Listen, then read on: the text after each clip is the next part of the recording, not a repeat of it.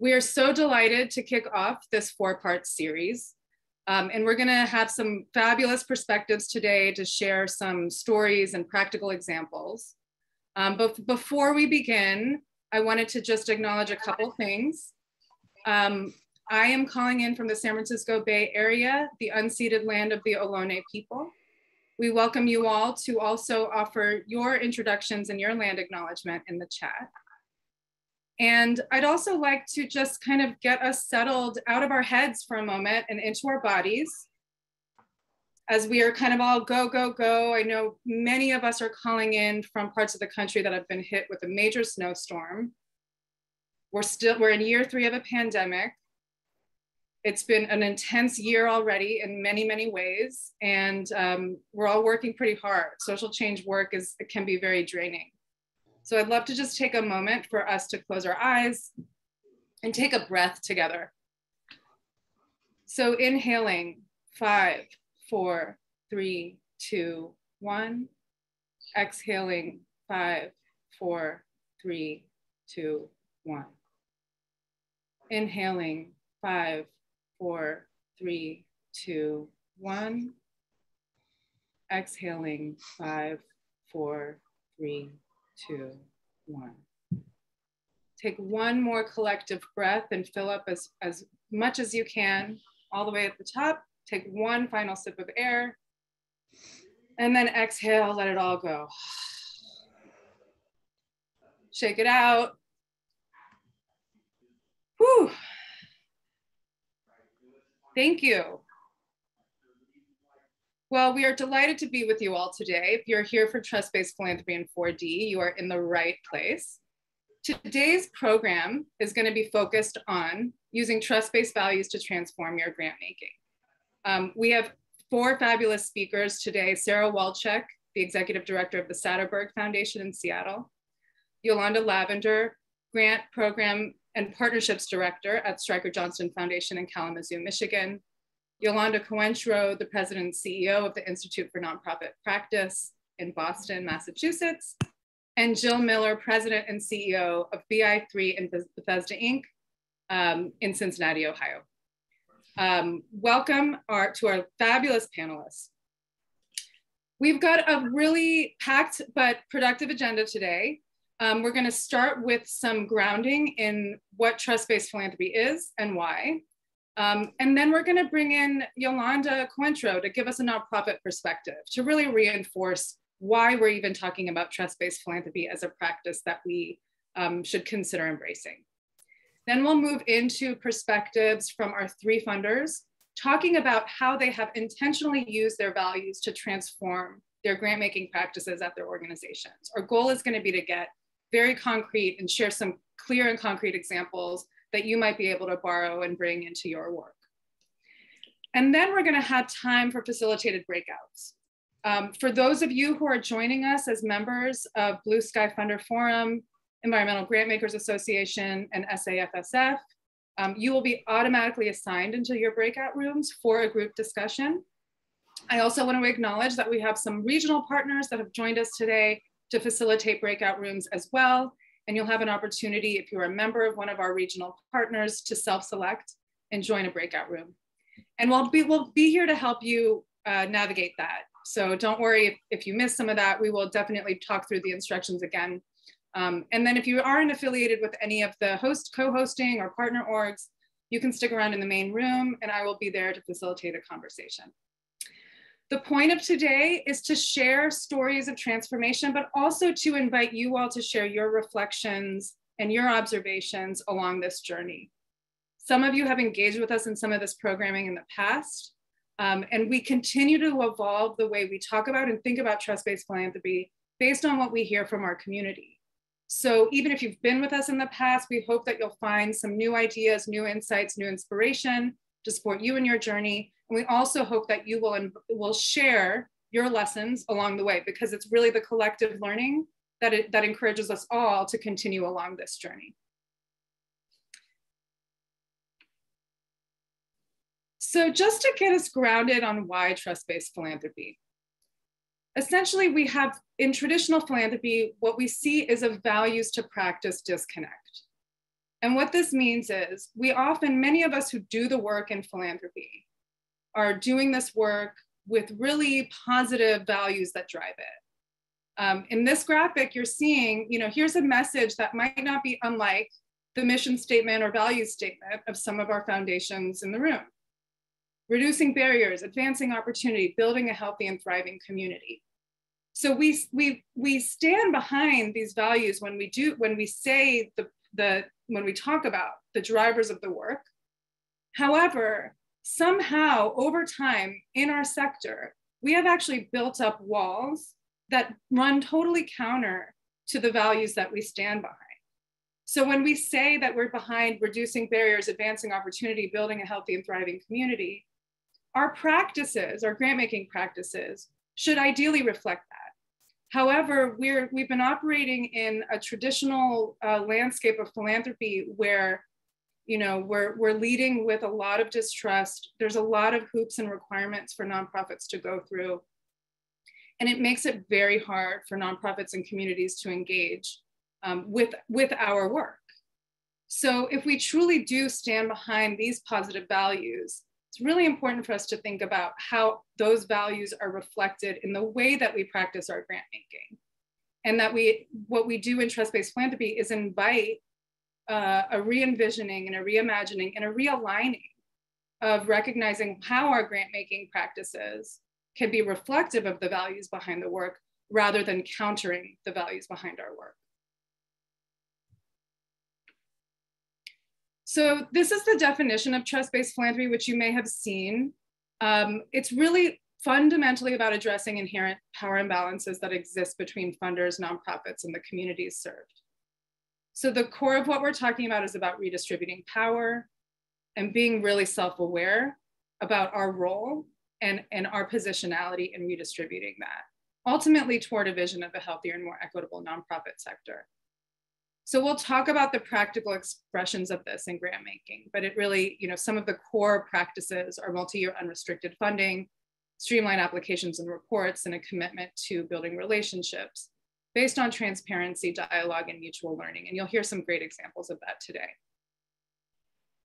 The other thing to note about trust-based philanthropy is that there's no one size fits all approach. It does not look identical in every organization. One of the things that really does that is the common denominator across organizations committed to trust-based philanthropy is a values-based approach. And we talk a lot, we've been hearing a lot about kind of values, aligning values to practice. Values are essentially the fundamental beliefs that guide your organization's work. In a trust-based context, your values are your North Star for decision-making. If you ever have a moment of uncertainty, moments of change, values become the fallback of what you go back to as the guide and the compass for how you can work through that. Values are also really positive and useful way of aligning people around a shared vision, both internally and externally in your organizations. Many of us have centered values, have done this values work in our organizations. We have value statements on our websites. And the point is to think about how can we be intentional about having a collective understanding about what those values are and using those values to drive our work. So while not every trust-based foundation will have the exact same language verbatim on what their values look like, many of the values will allude to some of these things that you see on the screen. And these values that we've collected have been collected based on conversations with a range of different foundations that have committed to the trust-based journey. We actually went to a community of different funders that have committed to this journey and asked them, what are the values that drive your work? And these were the kind of common themes that came up. Working for systemic equity, recognizing that we operate in an inequitable system and society. The institution of philanthropy was founded based on inequities. I mean, the fact that there's a handful of people who make decisions about where money goes and have an outsized amount of wealth is inherently inequitable. And then those folks who have the power to make decisions about the money, deciding where it goes and who can receive it and how they receive it. We also are dealing with systemic inequities in our actual nonprofit sector. There's been lots of data out there that demonstrates the imbalances and inequities of the amount of unrestricted funding that is available to Black and Brown-led organizations versus white-led organizations. There's lots of data out there about the higher amounts of burnout and stress among people of color leading nonprofits. So there's many other inequities that we see, but ultimately, if we're doing social change work, if we're operating in this ecosystem, we must recognize that working towards systemic equity is something we should strive for if we really want to see the outcomes we want to see. There's other values around redistributing power connected to that equity point, recognizing, the limitations of power being held in the hands of a few, and really working to redistribute that. Centering relationships over transactions. A lot of traditional grant-making practices are really transactional. So how can we actually center relationships if we truly want to advance impact in partnership with grantees? How do we build and lean on relationships in order to get there? And on a related note, how do we see our role as funders as partners in a spirit of service to those leading, rather than monitors and compliance officers? So many of our job descriptions even reinforce some of these elements of being compliance oriented and making sure and following up and making sure that the nonprofits are doing what they're going to do and all these things. And that degrades the ability to build an actual trust-based relationship. We also lead with the value of being accountable. How can we be accountable to the leaders that we're serving on the ground? How can we be accountable to the communities that we are investing in, rather than the one-way route of accountability where nonprofits and communities have to be accountable to the demands of funders and foundations? How do we build a two-way street of accountability? And finally, how can we embrace learning, recognizing that we don't have all the answers to the problems we seek to solve, and that we can learn alongside our partners that are doing the work in order to improve our work as funders?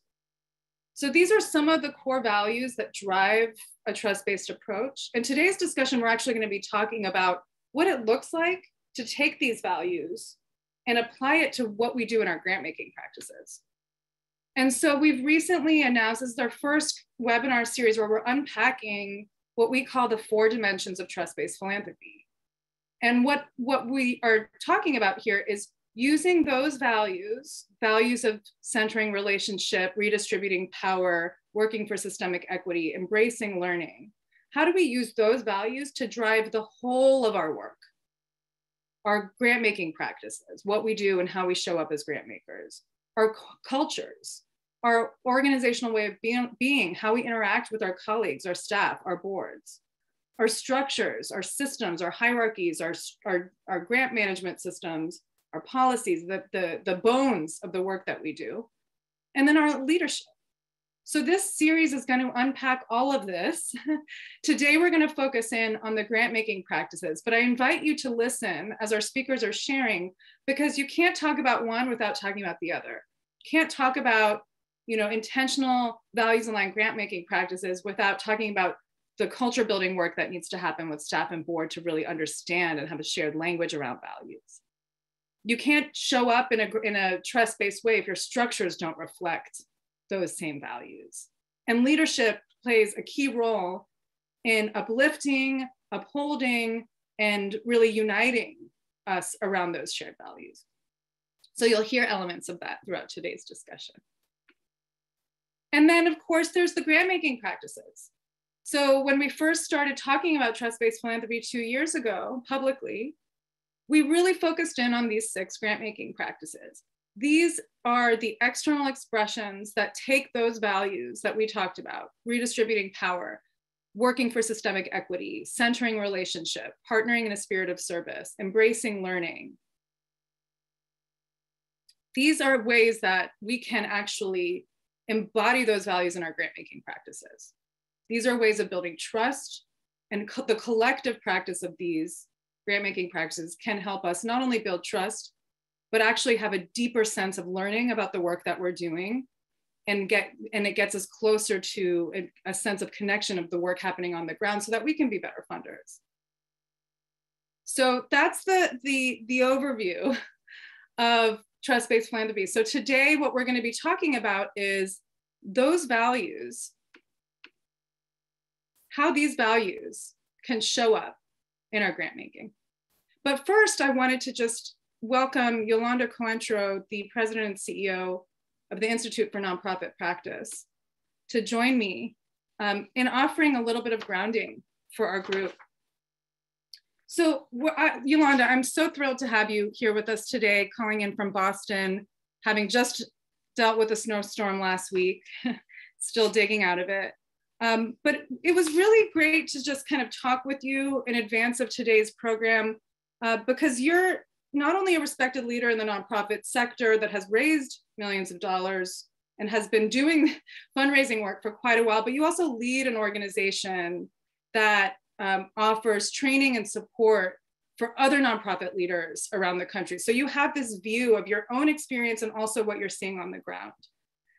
And even with the successes that you've had in your leadership and your fundraising, you've described fundraising work as something that can sometimes be soul crushing, which I know others on the line who have ever been on that end of fundraising can probably relate to that as well. But I would love, Yolanda, if you could just share a little bit more about what you mean about that, and just to give some context for folks, like, what is it? What are the real things that nonprofit leaders are dealing with when it comes to fundraising? Thank you. I appreciate that. And first, just to acknowledge the opportunity you've set up here to have a nonprofit leader's voice in the room. We talk about this in our own classes. Leaders in nonprofits are having conversations about the effect of fundraising and philanthropy on themselves and their organizations. And then philanthropists are having conversations and foundations about the same things, but we often don't come together. So I just want to thank you for making sure that that was present here. And I know I used the term soul crushing, which is a kind of profound statement, might sound like an over exaggeration. And yet I would say that, you know, the thousands of leaders we work with who are in the role of fundraiser, ED, or CEO fundraising would describe it in the same way. It's often the reason why they leave the job, because of the weight and the burden of that dynamic. And, you know, it comes from, because I would say kind of at a primal level, it's no matter what your upbringing is and how difficult it might be to ask for money, you're putting yourself out there personally and professionally, and you're doing it because you have so much belief in the work that you're representing and so much confidence in its impact.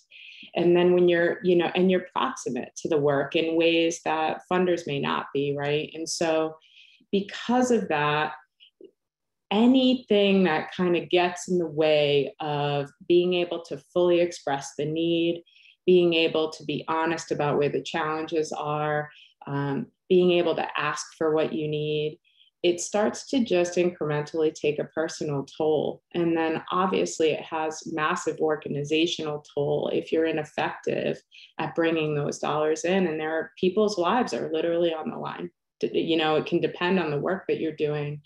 But if you are especially, you know, a leader from a historically marginalized group or a BIPOC leader, in your code switching and grappling with imposter syndrome and coming up against bureaucracy that kind of gets in the way of your ability to realize what you know your community needs, it just continues to kind of take an incremental toll on your spirit. You wonder if change is possible in the end. And often you're up against funders, maybe not, you know, with really good intentions, not really telling you what they think, or not telling you if it's not a good fit, or putting you through a lot of effort to then ultimately not be successful at bringing the funds in the door. And so even that dynamic is just so deflating, right? You just put so much into it only to get a no. So I'm often telling funders like, hey, if this is really not a fit, like, let's not waste each other's time. We can still appreciate each other as leaders in the field who have common values. But I would say, you know, those are some of the dynamics that come up. And so then when you do get funding and you can't be your whole self and you can't talk about changing context or the challenges and barriers you're facing, or even fully the successes, if a report doesn't allow for a full picture, it really becomes that it's performative. You're doing what you think the funder needs and you're losing yourself in it. You know, not to get like too abstract and heady, but if you lose yourself in the work, if you're just constantly trying to become what someone else wants you to be as a fundraiser, it's just, you know, incredibly difficult to sustain yourself in the work. And that's part of the work that we do. Thank you so much, Yolanda. I just want to lift up so many nuggets of wisdom in that, but that piece about the performative nature of it. You know, in philanthropy, we set up all these hoops and walls and barriers. And it's kind of like nonprofits are kind of set up to try to figure out what they need to say in order to win the grant versus building a genuine relationship. So, and you've painted such a good picture of that for us. When you think about some of your best and most productive funder relationships, what about those relationships, the good ones, the ones that are relational, that are working against some of those traditional structures? What has been particularly memorable and impactful about those relationships? Yeah, I would say, you know, and that's like increasingly so, right? There's so many people even today on this call. And I would say we're all collectively really working on this. And from my experience, what the practices look like are conversations often in place of reporting where we could really talk together and partner together around the whole of a challenge we might be partnering on.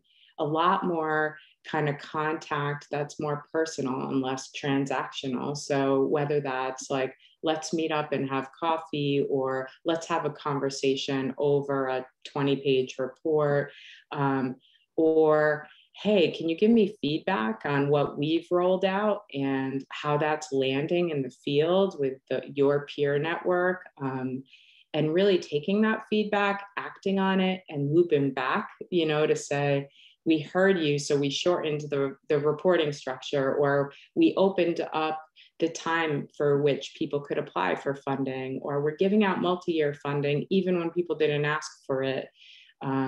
General operating funding when people are applying for program-specific funding, because the world changes. And so all of those practices that you all share really change the game, and I've seen it. It's been catalytic for us to get those kinds of gifts and be in relationship with funders who open their networks, give us flexibility, and also connect us to other resources that are not about funding.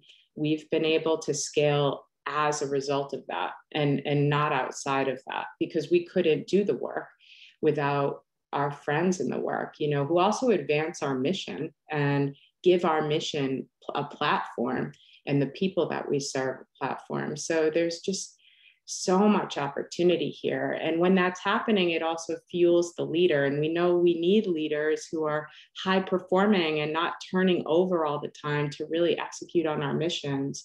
And so when you're also fueling the leader and you're saying, I got you, I'm behind you in these multitude of ways, it's easier to stay in it. It's easier to be in the crisis and see it through, because there's an army of people behind you. And I definitely have experienced that as a leader as I've gotten deeper into the work. And I know a lot of folks in our network do. But it takes time. So you'll see less of that for leaders who are running smaller shops, leaders who are new. And so we have to pay attention to folks who are in that kind of zone, because they need, in a lot of ways, like so much more immediate support than, you know, those of us who might be more settled in it and are trusted, right? So great. And that really taps into that point about working for systemic equity and recognizing the inequities in our sector. Thank you, Yolanda Coentro, Institute for Nonprofit Practice. Thank you for giving us some real nuggets. And I'm pleased to introduce our other speakers to actually talk about how they've done some of that work that Yolanda is speaking to about aligning those values and the practices. So I'm happy to welcome Yolanda Lavender from the Stryker Johnston Foundation, Jill Miller from BI3, and Sarah Walczyk from Satterberg Foundation. Thank you all for being with us. So I wanted to just kind of just jump right into it. And we'll start with you, Sarah. So at Satterberg, when your foundation's endowment grew dramatically, you had an opportunity to really take another look at your grant making strategy and really re-envision the overall approach. And the whole time you really did that with an eye on values. So can you talk us through that process of transformation and how you leaned on values to drive the work? And I know people here are on that journey and are really listening for like those practical ways of like, what does it look like to go from like, I want to do this to now we're doing it. Hi, everyone. Really excited to be here. Just a little quick context. Shadi had acknowledged the kind of growth that we went through and change. The Satterberg Foundation is a family foundation based here in Seattle, Washington. We make grants in Washington, California, and Arizona, a little bit of national work too. So the family ran the foundation for about 23 years, solely no staff, and it was all volunteer run. They made a majority of their grants through that time period, getting to approximately $700,000 payout. Our assets were about $4 million. And in 2012, a bequest came to the foundation, and overnight the assets grew from 4 million to 400 million. And so it's a critical moment for us. I know a lot of times when I reflect on this is an opportunity and we're able to go back to our grant making strategies and reflect on them and change them. I know that that is unique to us. So, you know, it's worth acknowledging that there was a moment there we were making $5,000 capacity grants. And so there's no way we were going to be able to just make more of those to reach our payout, the 5%, but the family already had a commitment to 10%. So it was a challenging opportunity for us. I'll give a lot of credit to the family at that time. We paused, we brought in Philanthropy Northwest, our philanthropic serving organization here, to work with the family to really like get concrete on like, what do we want to do moving forward? And so what Shadi was talking about is values. And that was our starting place. And I think that can be something all folks do inside their organization, regardless if their assets grew tremendously. You all have people coming in and out of your organization, new staff, new board. And so it's a starting place to reflect on your values, take the opportunity to ground yourself in them. And we spent years too. Like I will walk through this quickly, but this is still a journey we're on. And it's been probably 5 to 6 years and we're still having these conversations. But a critical step could be to pause and review the actions, the choices, and the thinking behind your decisions, that how you got there. And so grounding them in the values and reflecting those values onto your practice and coming up with some language. So we went through an exhausting amount of conversation, but I think it has been very important to us to get to how that has informed how we do our grant making today. So we named how our values inspire practice, and we went through an exercise called We Believe. So we took our values and started making we believe statements to identify what those shifts might do to inspire and give us insight into where we were evolving. So if you take a broad value, like one of ours is community, and we have some language, I think it's community in action is in collaboration and mutual support. Like, what does that even mean? And so we were like, okay, let's take it one step further and say, we believe communities are the expert, right? So that means we're going to invest in strategies that are developed in and by community. Okay, so that could inform how we were going to move forward in an actual grant making practice.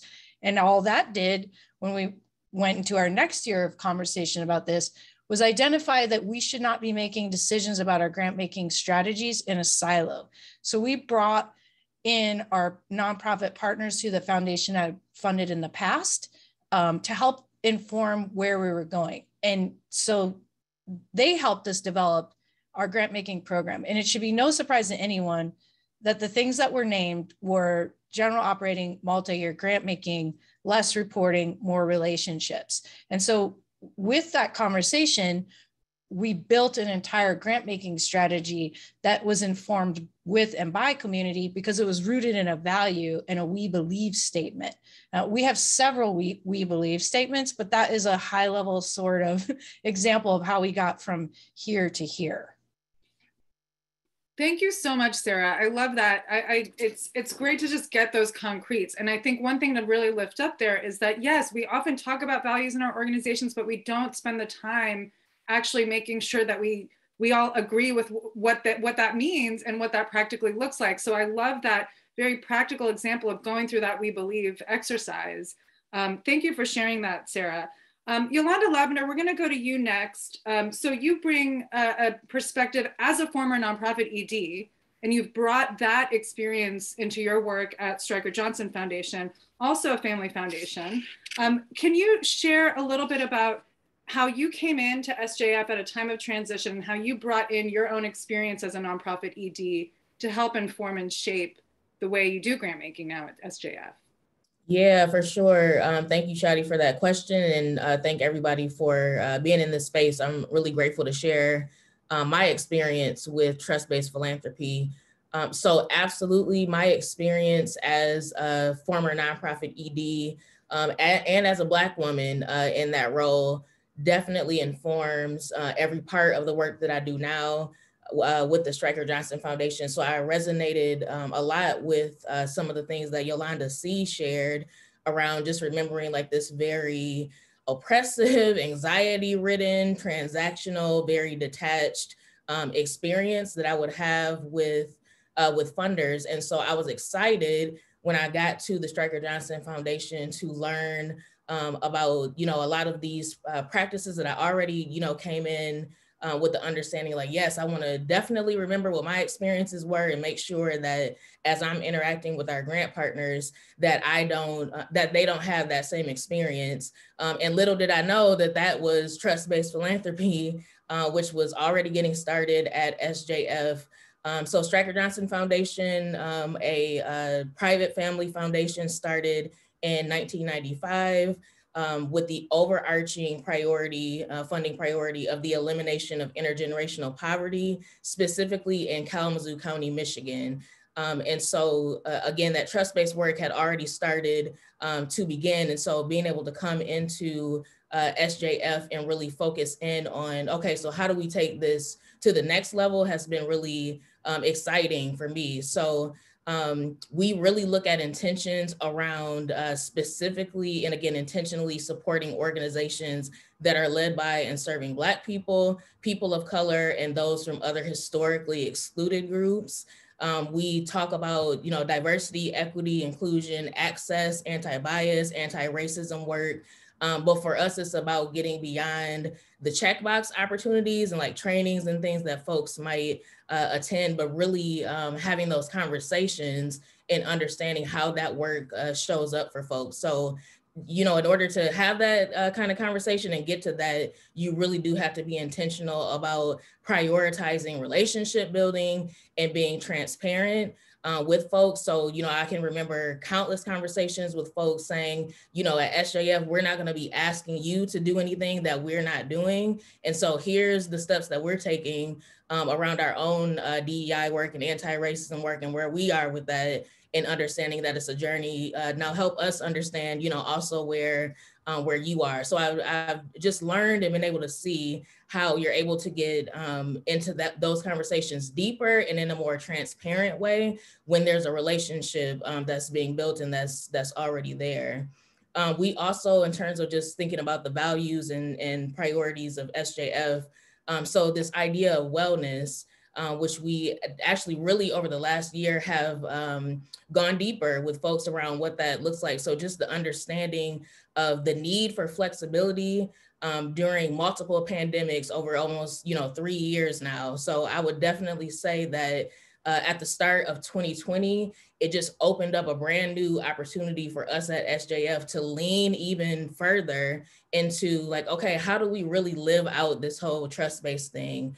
So it really did go from, this being a focus on the way that we do our grant making to this is a part of the way that we just are and that we live at SJF. So this idea of wellness, thinking about people over profit, people over productivity, again, based on the relationships and conversations that we're able to have with folks, understanding how they really are prioritizing that and being open with them about the fact that we want that to be a priority for them, that they have the power to be able to really lean into that. And then, of course, I love, Shadi, just the intention for this conversation today around like the concrete and practical steps that folks are taking that might be helpful. So I'm happy to share some of those. So streamlining our processes, asking for less from our grant partners, and us doing more of the work.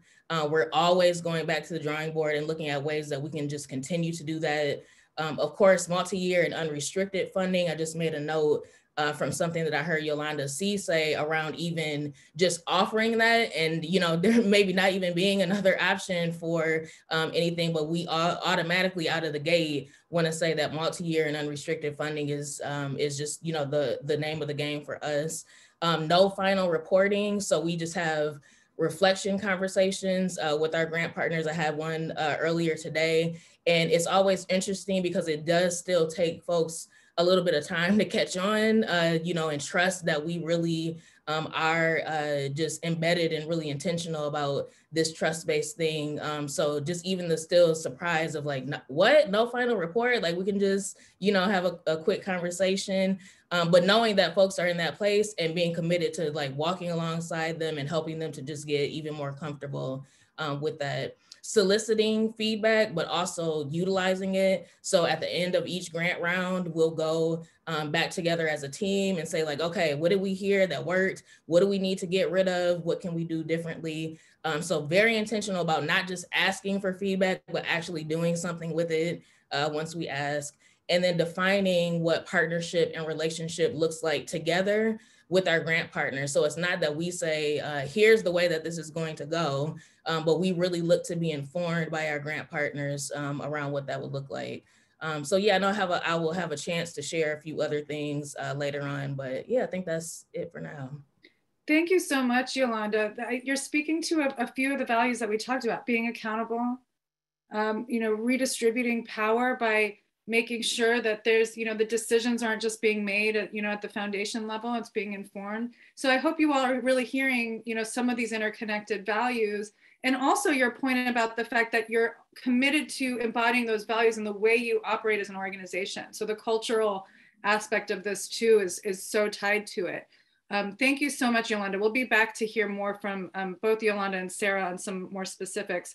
But going next to you, Jill, at BI3, also, not coincidentally, you've been on the grant receiving end also. So you kind of bring some of that experience in your work as well. And so Jill, just wanted, you came to BI3, which was very traditional in its grant making practices, and came with a vision of evolving that. So can you share a little bit about that journey of transformation? Also specifically, how did you get the board on board with those shifts? Because that's a question that often comes up in a lot of these conversations. Absolutely. Well, I'm excited to be here today and excited to be in Cincinnati going to the Super Bowl. It's been 30 years for us. Needless to say, we're very excited. But thank you all so much. I'm excited to be here. And as Shadi said, when I joined BI3 in 2014, we were a very traditional grant maker. We developed our RFP based on what we thought the community needed. We had lengthy reporting processes, onerous application processes, and really we're focused on those outcomes, driving better care, better health, and lower costs as a health funder. BI3 today, our strategic priority is health equity. We envision a day where every person has a fair and just opportunity to achieve their best health. And we have a lot of work to do. And what we have found is, as I joined the organization, and once I had my feet under me, my colleague and I really decided we didn't want to practice in this traditional way. And so, we started having more conversations with our grantees and saying, you know what, don't submit a report, let's talk. And what that conversation allows you to do is really walk in the trenches with your grantee. What is working well? What isn't working well? What barriers are we facing? Where do we need to pivot? In our application process, you will get applications and budgets, and what you'll find as a grantee, they're so used to the scarcity mentality that they try to submit a budget that is so tight that we know what they're trying to do. There's not enough dollars there to do it. And so we've actually gone back to grantees, applicants, to say, like, you need more money. You need to build in more, support for the listening piece, or evaluation and learning piece, or someone at sustainability is a huge issue with a lot of the more innovative initiatives we fund. And so, what resources do you need to start thinking about sustainability from day one, not waiting until the end of that third year to figure out how you're going to keep things going. And so that conversation, I can't say enough about how important that is, and allows you to learn. It allows you to identify new opportunities. And, from a board perspective, and I regress, and I must say that when my colleague and I started doing these things, we didn't even know what trust-based philanthropy was a thing until we were at a conference and saw Pia and Fonte speak about trust-based philanthropy. And I remember we looked at each other like, oh, what we do is a thing.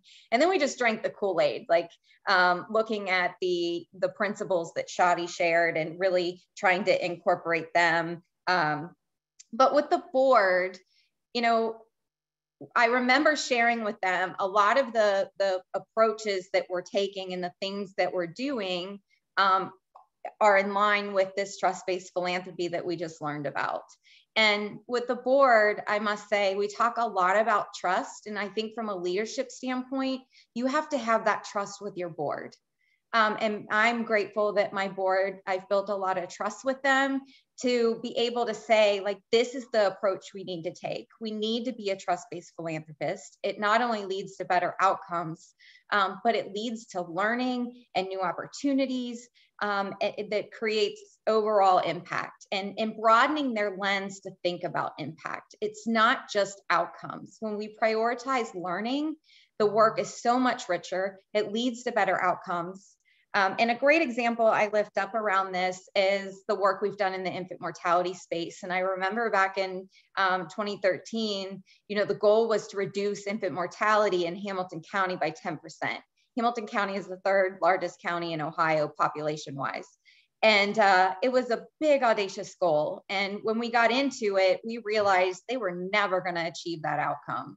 But what we did, the work was so much richer. We broke down silos. We brought competing healthcare systems together. We worked with nonprofits who had the trust of the Black community we were trying to work with, because it is a Black infant death crisis.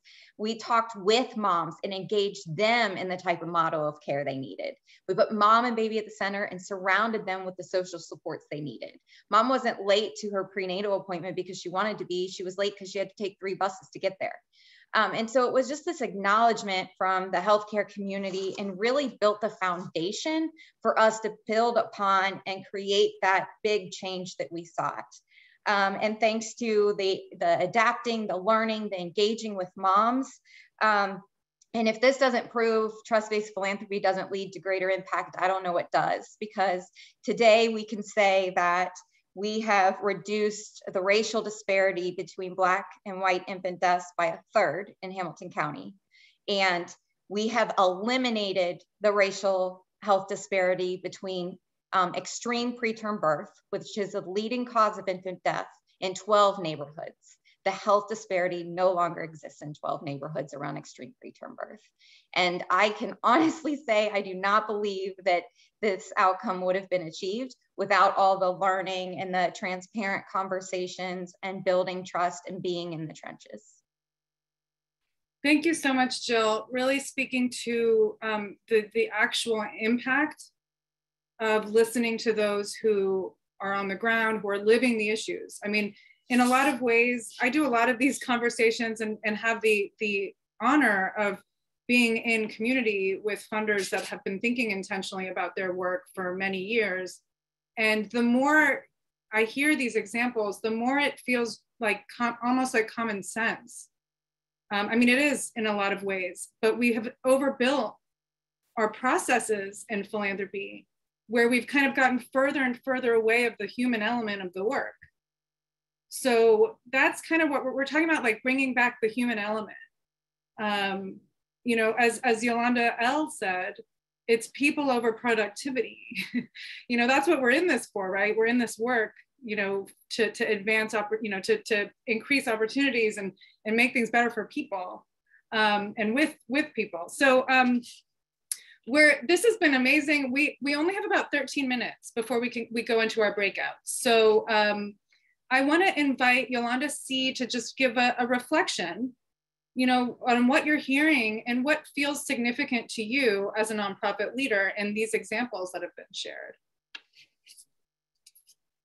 Yeah, I would say, you know, for me, this is, as I've been more and more exposed to trust-based philanthropy, like emblematic of the power of it. I think we think of, you know, trust as like I don't know, an abstract concept, not necessarily a set of practices that build relationship, but I think it is like really a fact that trust increases accountability, trust actually catalyzes impact. It allows organizations to be fluid in dealing with like human complexity, right? When we build bureaucracy, it's kind of to simplify something and to be more efficient, but these issues are continually evolving and they get smarter and more sophisticated. You know, Dr. Ibram X. Kendi speaks about that relative to racial equity. So if we're not in dialogue and more kind of fluid relational practices with each other, and we set up forms and regulations to engage with each other, we very quickly become ineffective. And so I'm just really, you know, both honored to be here, but appreciative of even just hearing how some of the work has already been transformed across these foundations because of the partnership, not just with the grantees, but with the people grantees are serving. You know, you remain proximate to the issues and then you know how to solve them. It's very easy to lose sight of what's actually effective on the ground if you're just sitting on the balcony, you know, directing the process. So just, you know, that's my kind of general reflection, great appreciation for the power of these practices. Thank you. And I also want to lift up, you know, that this takes time, and, you know, these are really inspiring stories of transformation, but we also don't want to paint this picture like it's always easy. I mean, what you're hearing and what everyone is sharing is that there's a humility element to this, going into it recognizing that you don't have all the answers, you're not going to get it perfect, and it keeps evolving. And Sarah, you spoke to this at the beginning, saying you've been on this journey for a number of years and you're still on it, you're still working on it, you're still refining. And I think that's a question I get often of like, what's the best practice in trust-based philanthropy? It's like, the best practice is to keep evolving it, right? I mean, and we kind of have to be patient and willing, because we live in a dynamic and evolving world, that's just kind of comes with the work. It's just kind of, it's part of the package. And as long as we embrace and accept that and kind of be willing to evolve, then that's when we can see some of these benefits and these impacts that we're talking about. So I want to spend the last 10 minutes just kind of regrounding in the values that we've been talking about and inviting our speakers to share concrete examples of aligning practice with those values. And again, I want to acknowledge that maybe the values that we've kind of aggregated on the trust-based philanthropy side are not necessarily verbatim how every foundation will speak to them, but the essence of it, I think, exists in everything that we're hearing. So I want to start and kind of reground us in the working for systemic equity value. Like, what does that actually mean? Because we see equity is like thrown around, it's a buzzword, right? It's being used all the time. But again, to Sarah's point earlier, we don't really sit down and really reflect, like, what does that mean? If we care about this, how are we putting it into practice? So Yolanda, Lavender, I want to come to you because you were saying that you've really embedded these values in the way you operate as an organization. What are some like practical ways you think about systemic equity in your grant making? Yeah, so Shadi, I really see the trust-based approach to the work as equity work. Like they just exist together. If you're approaching it with any kind of intention of, you know, what it is at its core. So yeah, so those two are hand in hand. A really prime example is like even this idea of a written narrative. Like, are we judging whether or not someone can write well? Like if they've been in the game for 20 plus years, what if they're a new, you know, executive director? So removing the narrative completely, boom, okay, cool. Let's get down to this equity thing. Like that's an example of something that we've done to be intentional about that. The other part of trust-based philanthropy that I don't think we talk a lot about is like when the answer is no or not right now, and the value of those relationships when that is the case, of being able to like directly and clearly communicate that, but also keeping the relationship going. So I've had some of like the most rich and fulfilling conversations that are about accountability on both sides. When I'm delivering a, hey, you know, the decision has been made not to move forward right now. Here's the feedback on how that decision was made. Please ask me any questions that you have about that. We want to continue to be in relationship with you. The fact that that goes a long way, as opposed to you never hear from someone if that's the case after you did all this work, or you get a letter in the mail and there's no feedback about, you know, what can you do differently. So again, just these concrete examples. Also, if we're talking about equity, like being able to ask for what it is that you need, I'm excited to hear that other folks are doing that. So even making the space for someone to be able to ask for what they need, especially, you know, BIPOC, Black and Brown leading, directors, being able to ask for what they need and then have the conversation around what that looks like. But again, the space to be comfortable to be able to do that is from the relationship building place. And then the last thing that I'll mention is just the intentionality around calling out the power imbalance. So, you know, even when I'm going into a conversation with folks, I always try to be intentional about saying like, this is not an interview or an interrogation. Like, let's all just relax in this space. Is, you know, I recognize the power that I have as a funder, but I want you to know that I want to do everything that I can to shift that back to you and for you to be able to use it for your benefit as much as possible. So any acknowledgement, any opportunity to be able to acknowledge that is always huge. So all of those pieces for me are just all, you know, wrapped up in equity. Those are such great pieces of advice, especially that point about just acknowledging the power dynamic. That's something that anyone, regardless of your role, whether if you're not, you know, even if you're coming from a very traditional foundation and you're not in a position to change, you know, from project restricted to multi-year unrestricted, even just the way you show up in that relationship can make a big difference. Like literally just now when Yolanda Lavender said, this is not an interview, I let out an audible sigh of just like, oh, right, you know, like this is a webinar, but we're here having a human conversation. I mean, just even the language we use is so significant and profound in just building a sense of like just really setting the groundwork for relationships. So thank you for sharing that. I'm just looking at this clock and I'm like, okay, how are we going to get to all these other values? But I guess I want you did touch upon redistributing power. So I think we're going to move to addressing some of these other ones. Embracing learning. So that's another core value of a trust-based approach. And Sarah, I want to bring it back to you because you've talked about how you're constantly learning, you're constantly evolving. What does that mean? Like, what are some ways that you actually put a learning mindset into practice at Satterberg? I think, you know, we came up with a new value. Ultimately, we got to a place where we named lifelong learning as a value. So this is a commitment of learning by doing. It's how we've just shown up in, you know, trying out new practices, getting feedback from community, partnering with community. So to engage in reflection is very much rooted in our culture. We have that value. And so going out and figuring out how to push it further is, you know, tangibly, how do we get feedback from our grantee partners, right? How do we get feedback about, is this working? Can we commit to trying something and taking a risk? Yes, because this is a place that we do that. And so the family and the staff are really just like trying to push the boundaries. And so since we launched the core support strategy, the multi-year strategy, we were then now able to go back out and participate in insight circles for our grantees to offer feedback to help push our grant making even further, because we're not there yet if we're not actually acknowledging the moment we're in, which is constantly evolving. And so if you're committed,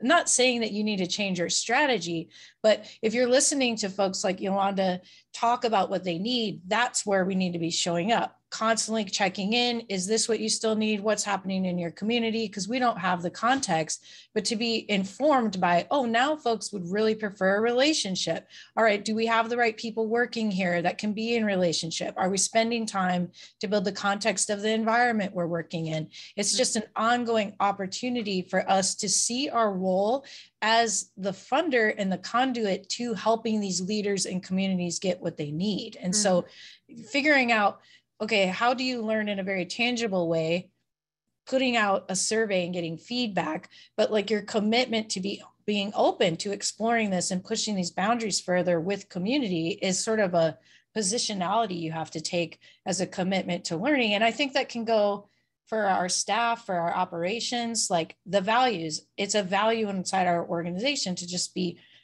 ready to show up, to evolve and change. And I mean, think about that. Imagine, you know, how much more interesting and enjoyable it is when your team's time goes to actually learning, being in community, listening, understanding the work, figuring out how you can use your positionality, rather than, you know, scrutinizing over project budgets. Right. And, you know, like, this is like, we're talking about a paradigm shift, but it's more, what you're hearing is there's passion and connection to the work when you do it in this way.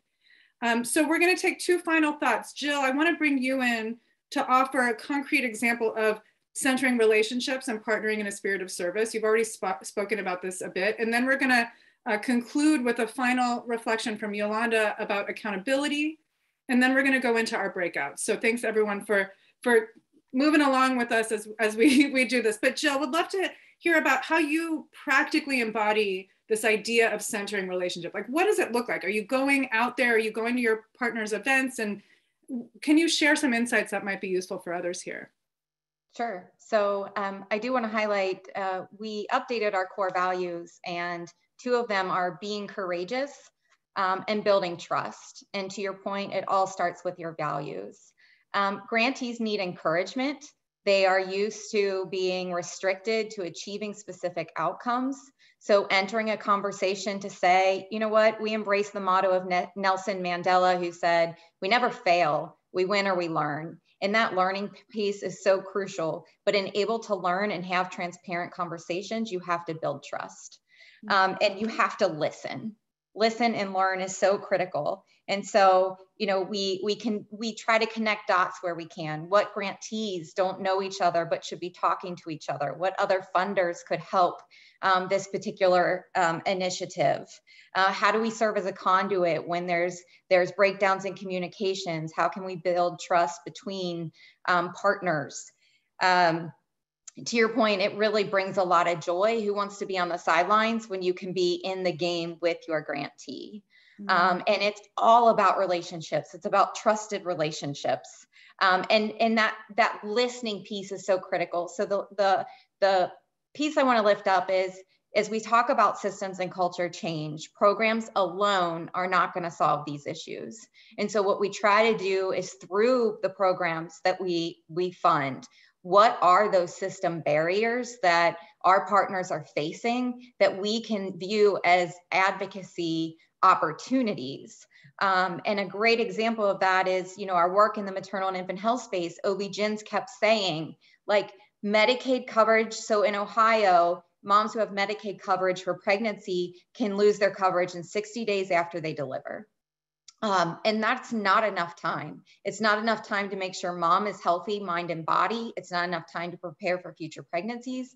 And so we worked with Groundwork to help us advocate at the state level. We need to build in budget money for Medicaid to be expanded to 1 year postpartum.